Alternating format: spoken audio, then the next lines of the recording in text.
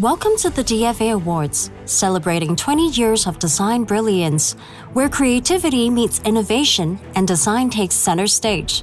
For 2 decades, the DFA Awards presented by the Hong Kong Design Center have celebrated the brilliance of Asian design minds, shaping a world with fresh perspectives. From architects reshaping skylines to visionaries redefining fashion, DFA Awards honored those who have not only excelled in their craft, but have positively influenced and impacted society through their designs. Design has the power to change people's perceptions, and as a result, the world we live in.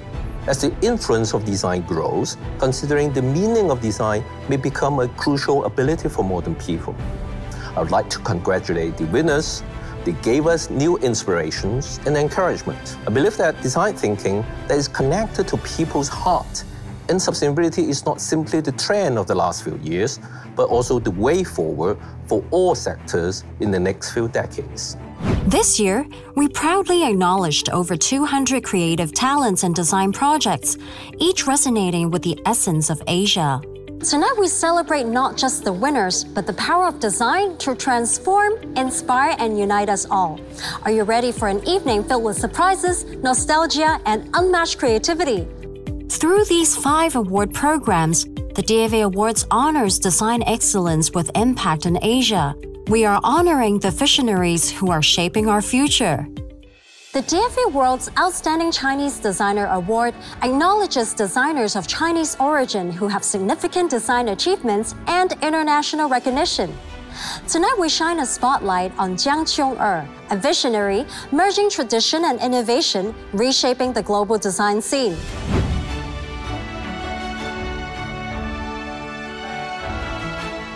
Jiang Qiong-er, a native of Shanghai, has exemplified the fusion of Eastern and Western cultures in her work. She began her design journey at Tongji University and furthered her expertise in furniture and interior design at the École Nationale Supérieure des Arts Décoratifs in Paris. In 2009, she established Shangxia in partnership with Hermès Group upon her return to China. The mission of Shangxia is to take the heritage of our craftsmanship, the Chinese traditional art of living, the excellence from China, and to encounter with contemporary design, with contemporary expressions, and bring this to the future, to the world. And this is our mission. In Chinese, we say, 承上启下, take the past, take the heritage, and bring it to the future. So I think this gives me another stage to keep this journey of East and West. Jiang's design philosophy centers on emotion, harmonizing tradition with modernity, craft with technology, and functionality with emotion. Her creations beautifully merge Eastern and Western elements. Her commitment to cultural exchange and innovation has garnered global acclaim. As a woman, we are multi-talented, okay? So I think the capacity of discovering the beauty and the love is essential. The capacity of discovering and to feel it. And then the second level is the capacity of create the love and create the beauty. And the last is to share the beauty and share the love. If we can keep doing that in all the roles that we are, with husband, with family, with parents, with kids, with your colleagues, with your customer, with your clients, then you can be just like water, fluid, and you go everywhere. The DFA Design Leadership Award recognizes pioneering business leaders who foster lasting success through strategic, innovative design. In 2023, the award applauded Victor Lo Chung-wing's impactful journey.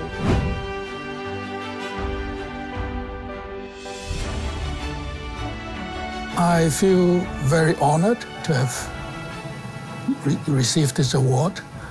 It means a lot to me, although I'm a manufacturer by occupation, but I'm very passionate about arts and culture and innovation and design, of course.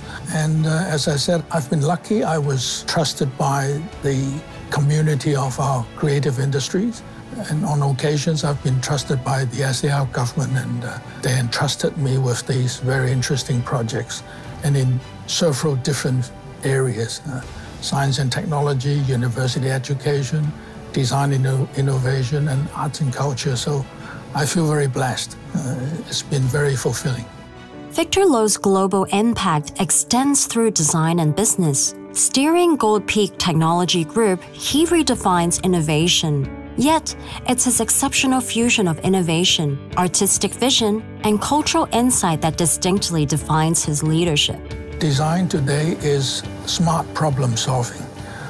But to achieve smart problem solving, you have to engage other professionals. Designers alone cannot do it, so they must respect other disciplines and their expertise. And also, the world is changing so fast, technology is changing so fast, so designers must be prepared for lifelong learning. You would never have learned enough or fast enough. Lowe's commitment to advancing innovation and technology, arts and culture is equally commendable. He has played a pivotal role in establishing and shaping the transformation of Hong Kong science and technology parks and several iconic cultural and creative institutions in Hong Kong, including Hong Kong Design Center, Hotel Icon, School of Design of PolyU, Hong Kong Design Institute, PMQ, and M+. His strategic initiatives have not only enriched the city's cultural and creative realm, but have also illuminated the pivotal role of design in value creation. I think the future is very promising because Hong Kong is still a major international city, and Hong Kong is very multicultural. We can attract talents from all over the world, and we're right next door to a big market in our mainland. And also the rest of Asia is developing fast too. So I think the future is good. But I think the key is we need to continue to attract talent from all over the world. Design is all about talent. The DFA Lifetime Achievement Award celebrates trailblazers whose lifelong dedication shaped design, education, and society, notably in Asia. This year, we honor one of the most influential figures in the design world, Kenya Hara.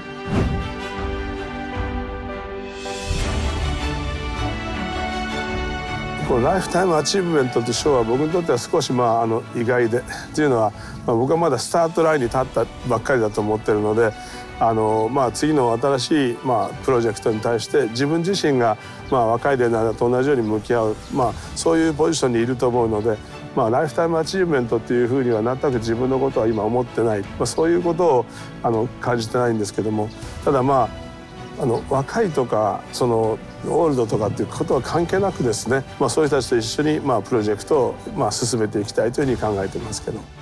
After graduating from Musashino Art University in 1983, Kenya Hara embarked on a path that would redefine the role of design in our everyday lives. Hara's influential contribution to Muji as a member of its advisory board since 2002 has been of paramount importance. His focus on the concept of emptiness, a cornerstone of Muji's minimalist design philosophy, rooted in Zen principles, has significantly influenced the brand's aesthetic. エンプティネスというのは無地のアートディレクターになって、この無地の考え方や感じ方をどうやって、世界の人たちに説明しようかとした時に、考えた言葉であり、コンセプトなんですね。無地は一見シンプルで、ミニマルなデザインに思えるんですけれども、基本的には日本の、質素でありながらゴージャスに引け目を感じないで質素であることをむしろ誇りに思うような、そういう考え方っていうことがベースになっているので、そのシンプリシティという合理性とは少し違う考え方として表現したかったので、エンプティネスという考え方で、説明しているわけです。Hara's versatility shines through in projects like the Nagano Winter Olympic Games and Expo 2005, where his creativity knew no bounds. As the founder and director of Hara Design Institute, his impact on design is indelible, reshaping our visual world in profound ways. デザインの役割っていうのはやはり目覚めさせることっていう、大体ものすごく大事な世界記録のようなデザインは目に見えない日常の中にあるんだけれども、みんなそこに気が付いてない。すでに素晴らしいものがあるっていうことにどうやって気づけるかっていうことが、デザインという考え方とかデザインの知性にとっては一番大事なことだと僕は思いますけど。Yet, it's not just in design. Hara's literary contributions through books like Designing Design and White have transcended languages, cementing his global influence and impact in the design world. そういうことではなくて、トレンドというのは非常に短いサイクルであって、ですからその世界をまるで生まれて初めて見たかのように感じさせることができれば、世界っていうのはそれだけで新鮮に見えるわけなので、デザイニングデザインというふうな考え方で僕が提案しているのは、そういういかに世界を新鮮に見ることができるかっていうその見方についてであります。Kenya Hara, a visionary whose legacy continues to inspire and shape the very essence of design in our lives.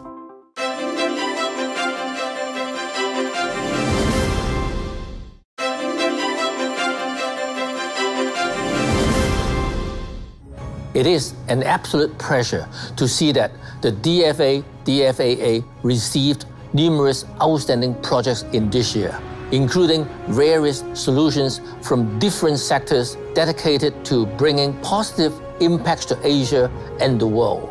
We are glad to learn that designers are increasingly focusing on inheriting cultural traditions, considering societal implications, and emphasizing sustainability. Looking ahead, we hope to witness more thought-provoking and human-centered design solutions, promoting Asia's social values and fostering sustainable communities. DFA Design for Asia Awards 2023, which celebrates and honors the outstanding achievements in the realm of design with impact in Asia, covers a comprehensive spectrum of design excellence through 6 diverse categories. It is a stage upon which design talents and corporations can showcase their design projects internationally. In the 2023 edition, a total of 216 awards are granted to acknowledge the design excellence. Among these awards, there are 10 Grand Awards, 19 Gold Awards, 40 Silver Awards, 55 Bronze Awards, and 92 Merit Awards presented. Design Projects from Hong Kong tops the leaderboard with 58 winning projects, followed by the mainland and Japan claiming 52 and 47 winning projects respectively. Let's review the winner lineups of the DFA Design for Asia Awards 2023. All the awards symbolize the range of achievements, encompassing a holistic celebration of design excellence and innovation.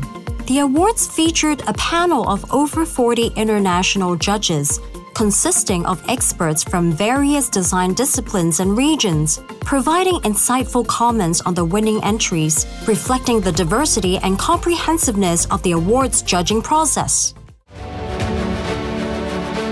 Alan's book, Collecting Inspiration for Design, is a great piece of communication design, which is not only about aesthetic in communication or book design. It's about the key message he wants to reach his audience and how this key message actually delivered to the audience. The book is about Alan's passion for collecting, how it drives his characteristic look on East and West. It's a system approach in communication designed to be an integrated process rather than an isolated effort. Firstly, I think it is beautifully produced and selling at an affordable price. And secondly, it's an aspect which is an eye-opener. Even for me, someone who is interested in Chinese civilization, even though the likelihood of me practicing this is remote, but it's good to keep a live record of it. And I hope that it will be collected by libraries as aspect of Chinese civilization. 非常高兴能够获得这个荣誉，也非常感谢我们这个主办方以及专家评委能够把这么一个有分量的大奖的荣誉给到我们这个乡土的非常小的一个北侨船权这么一个题材的书籍设计。让我们这么一个非常被人忽视的这么一个文化传统项目，能够得以在亚洲最具影响力这么一个大舞台上来呈现，我非常高兴。This is a project developed for neighborhood in South Korea in the Gangnam-gu. So unlike a lot of traditional and local neighborhoods, this neighborhood encounters a lot of problems. So the team worked with the local residents and do a very in-depth study of the area to understand what the residents need. So the result is a set of simple, clear, beautifully designed tools, including barriers, lighting fixtures, and signage to help to change the situation. So the project is a great example of active administration organized by local neighborhood and also a public institution. And this is a very good case to showcase how it is possible for designers to create a better future with the society. What I'm going to speak about is do kit yourself, and it really promotes the maker culture, which as designers of course we really appreciate, and we like to do things with our hands. So I think these kits will really create products that are value oriented, and they mean much more than just a piece of furniture. And most importantly, it comes from circular forestry system, so it's highly sustainable. So that's also something that comes from the ancient culture of preserving and redoing and recycling. とにかく驚いています。日本から来たんですけれど、まさかこんな大きな賞をいただけるとは思っていなかったので、すごい感動しています。私が考えたプロジェクトのコンセプトは自分で作っていただいて自分で直すという、商品を通して日本の森、世界の林業の問題だったりとかあらゆる木の問題っていうところに側面を当ててほしい。一般の人たちがいろんな森のことだったりそういうものを考えれるような商品にしています。I think the MS Lab signage project is a great example of, you could say, wayfinding and signage design. Because, I mean, to me, design is to simplify things, and so this concept is really clever.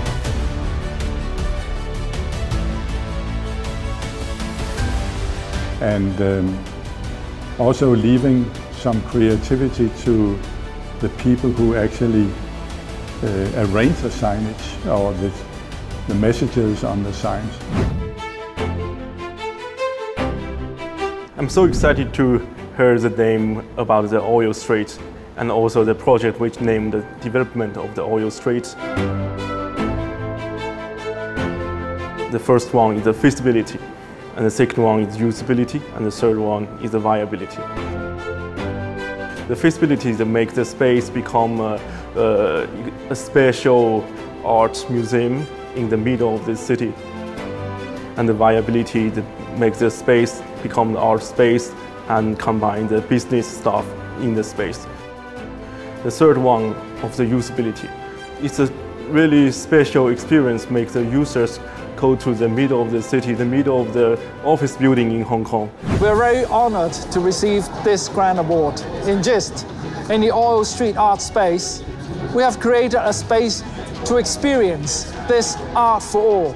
Not just a building, but an internal forum. A tranquil oasis in the heart of a dense urban fabric. An open theater for all, and gathering for people, for art, and also art activities. A place to display art in complete openness to relate to both indoor and outdoor art installations. Also, a place that defines both East and West, old and new, history and the modern spirit of Hong Kong. Well, there were some brilliant entries this year's awards, and the Philips robot floor washing and cleaning robot cleaner was one of the outstanding products. And it's a really clever piece of machinery, and robots are really sort of part of everyday life now. Well, nobody likes cleaning houses, do they, when you're at home? And I think this does it for you, and it really is much of the future of domestic living. I mean, this enables people to perhaps live more simply and more effectively, and perhaps spend more time doing what they want to do rather than cleaning their houses. The Sumo project on the island of Yakushima is a very important project to relate the natural surrounding with very high environmental values from the mountains to the ocean. It is a project that would respect the original habitats of the trees, as well as creating a human space for the cooperations and for learning about nature on this World Heritage Site island. The project is about architecture, and it can connect the man-made building and nature together.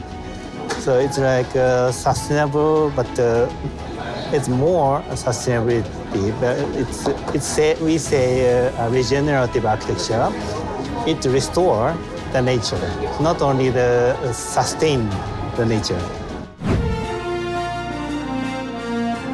We really very much appreciate this project.